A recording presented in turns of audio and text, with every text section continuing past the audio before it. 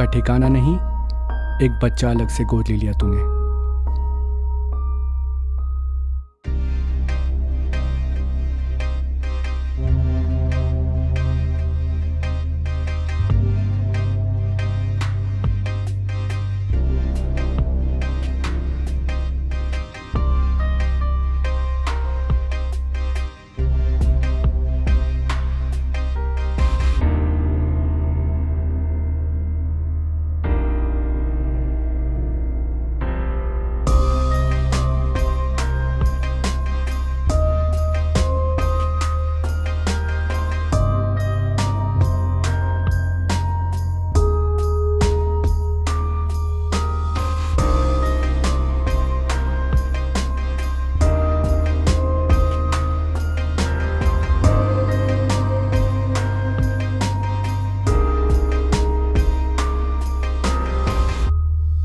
शर्वा, पागल है क्या तू? मुझे बोल देता। नीचे बोर हो रहा था तो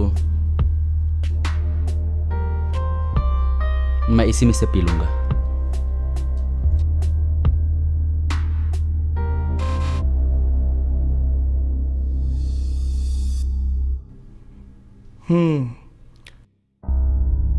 कविन जी, आप एक बात बताइए कि लाइफ इतनी आसान होती है क्या जितनी कि इन बच्चों को लगती है? जिंदगी कब किसकी सगी हुई है डायरेक्टर साहब। इम्तिहान तो अब शुरू हुआ था उन दोनों का। चंद दिनों की मौज मस्ती में वह दोनों ये भूल गए थे कि वे एक दुनिया पीछे छोड़ आए हैं जो उन्हें जीने नहीं देगी। वो दिन यूं ही गुजर रहे थे, शायद उस इंतजार में।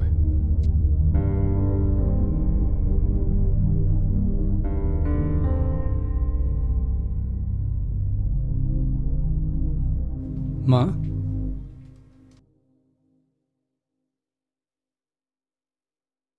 हेलो माँ। वर्षो बेटा, इतना गुस्सा कि अपने माँ से भी बात नहीं करेगा।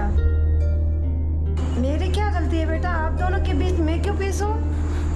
कुछ तो बोल बेटा। पापा ने मुझे घर से बेदखल कर दिया है माँ। अब मैं नहीं आऊंगा।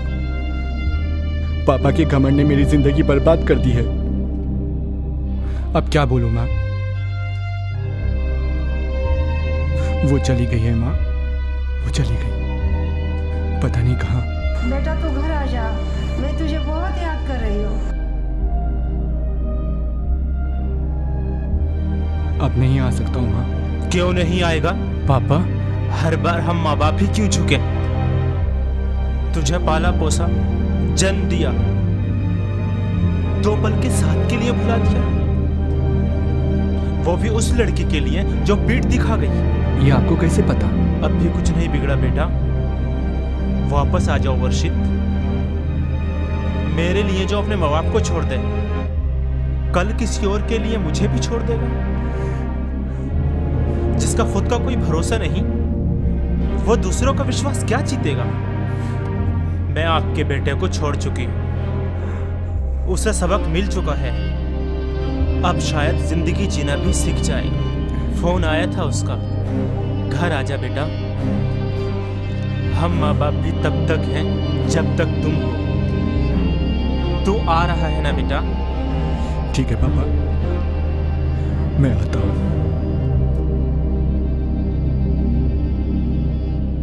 सर, मैं आपसे एक बात कहना चाहता हूँ। इतने दिन आपके घर रहा, वो भी एक झूठ के सहारे। जाने से पहले ये गिल्ट लेकर नहीं जा सकता। मेरे फैमिली ने मुझे डिसऑन किया था। एक बांग्लादेशी लड़की जिसे उसकी गरीबी ने उसे बेचने पे मजबूर कर दिया, लेकिन वो अपने आप को बेच नहीं पाई। कचरा बीन कर वो अपना गुजारा करने लगी। फिर वो एक लड़के से मिलती है जिसने अपना MBA एजुकेशन लोन लेकर कंप्लीट कर दिया, और रिसेशन की वजह से उसकी जॉब छीन ली गई। जैसे देश का हर दूसरा बेरोजगार करता है, ठीक वैसे ही मैं सुसाइड करने चल पड़ा। पागल हो, दिमाग नहीं? इन शब्दों ने मुझे रोक लिया। जो अपने माँ बाप के लिए नहीं कर पाई, वो मेरे लिए किया। अपने आप को बेच दिया। जात का पंडित ठहरा, चमड़े का व्यापार कैसे करता। मेरे प्यार ने उसे रोक लिया। उसे लेके मैं अपने माँ बाप के घर पहुँचा। मेरा घर कोई कचरा घर नहीं है जो किसी भी ऐरे गहरे को लाकर डाल दोगे और कहोगी ये तुम्हारी बहू है। अरे समाज को क्या मुंह दिखाएंगे कि पंडित मिथिलेश चतुर्वेदी की बहू एक कचरा पीने वाली है, वो भी एक मुसलमान। जी पापा, आपको आपके बेटे से ज्यादा समाज की पड़ी है। हमारे देश का कानून इस भेदभाव को नहीं मानता, तो आप क्यों मानते हो?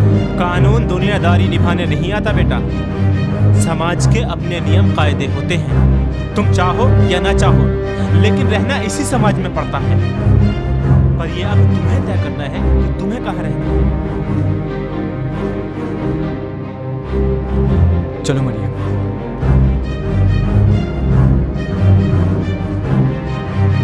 ये क्या कर रहे हो? बेटा है वो हमारा, रोक लो उसे। तो जाओ रोक लो, पर एक बात याद रखना, या तो इस घर में वो रहेगा या मैं। सूरज, दरवाजा बंद करो।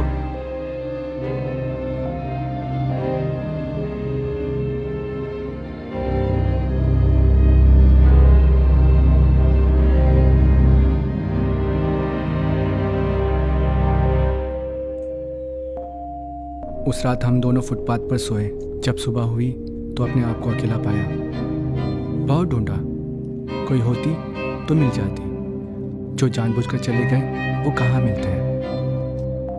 उसी राह पर शर्वा से मिला, जिसने मुझे गम में जीना सिखाया। कल रात पापा का कॉल आया था, मैं शर्वा को छोड़ के जा रहा हूँ। शर्वा, बेटू, I don't want to talk to you. Please don't talk to me. बेटू, सब एक जैसे ही हैं। मेरी बात तो सुन। दीदी, तुम्हें और मम्मा। बेटू, बेटू, Please go. Don't talk to me. Welcome to the gay world. But Kavin जी, उनका ऐसा कोई रिश्ता नहीं था। पर ये दुनिया उनको यही नाम देने वाली थी। औकात नहीं है हमारी उनकी फीलिंग को समझने की, पर शर्वा समझ गया था। एक छोटा सा बच्चा इतनी बड़ी लड़ाई लड़ रहा था और मैं समझ ही नहीं पाया।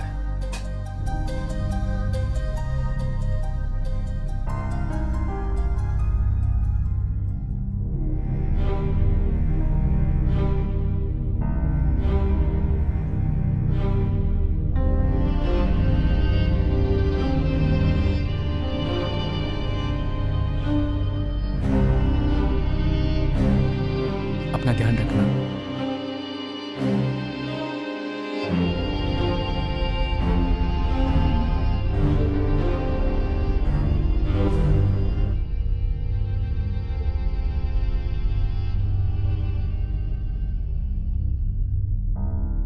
शर्वा,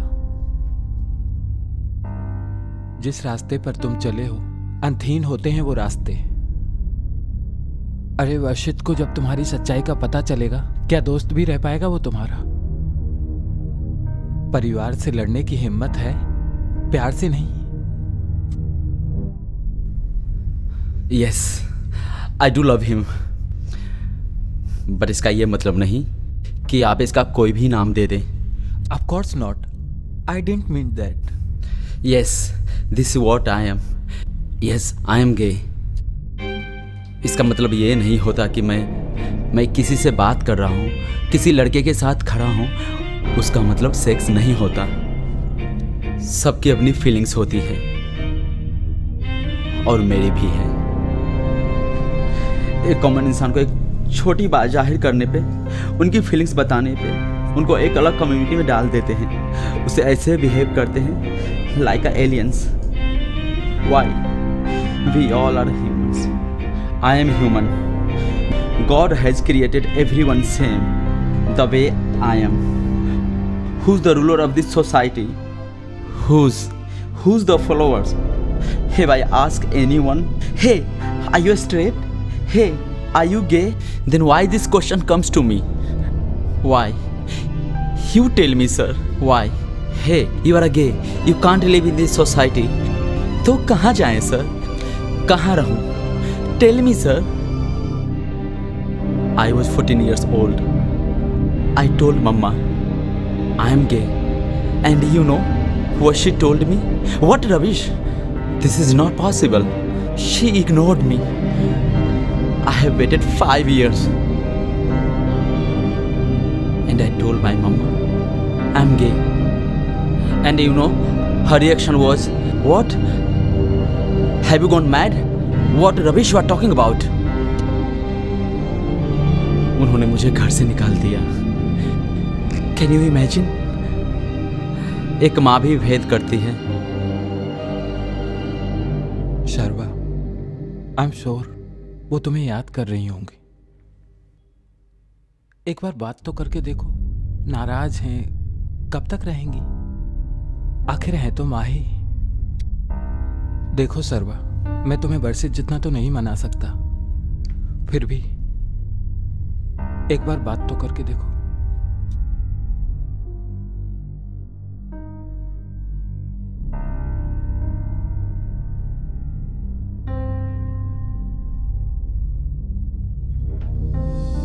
जगदीश जी,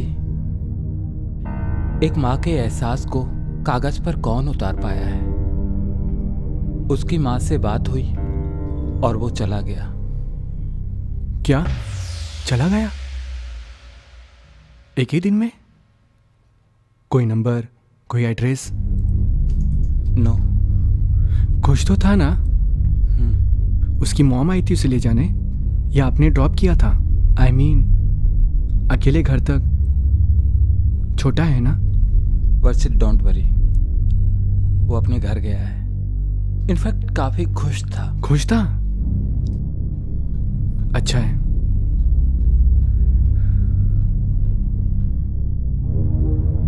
अगर उसका कॉल आया तो मुझे बता देना।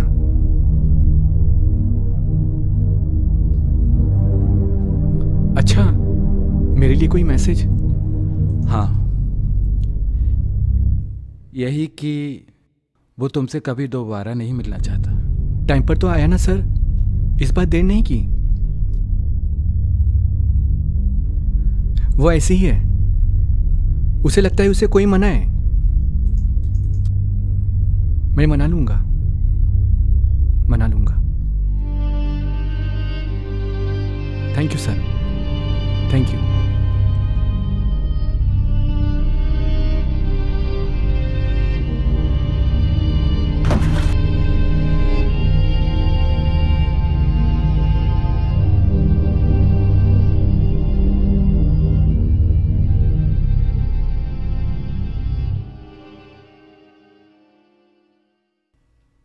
वर्षित तो नहीं रो पाया उस दिन, क्योंकि अनजान था वो खुद से, पर मैं जी भर कर रोया था कि घर वालों ने अपनाया तो सर्वा ने।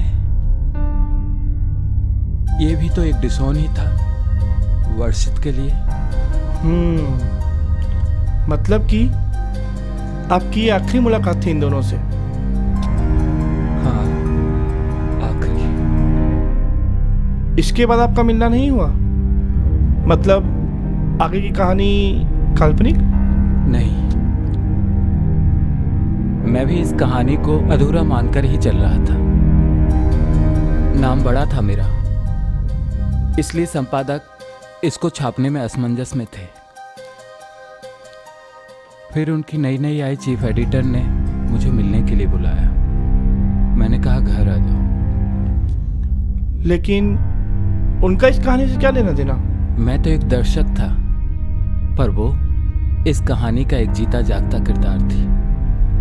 सबसे कमजोर और सबसे ताकतवर किरदार। सबने कुछ न कुछ खोया था, लेकिन उसने बहुत कुछ खोया था।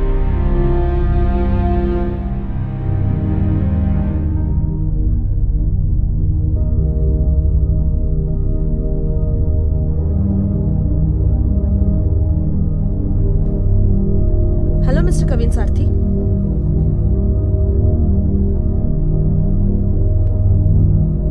I'm महालक्ष्मी मिश्रा।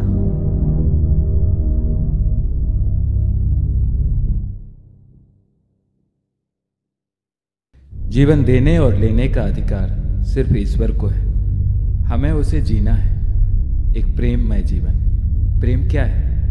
प्रेम का आधार क्या है जो मैं को भुलाकर किसी के जीवन का आधार बन जाए? खोने का भय, पाने की ललक को छोड़कर निस्वार्थ भावना का सार बन जाए। परमार्थ से ही प्रेम पनपता है, स्वार्थ तो सिर्फ अभाव ही देता है।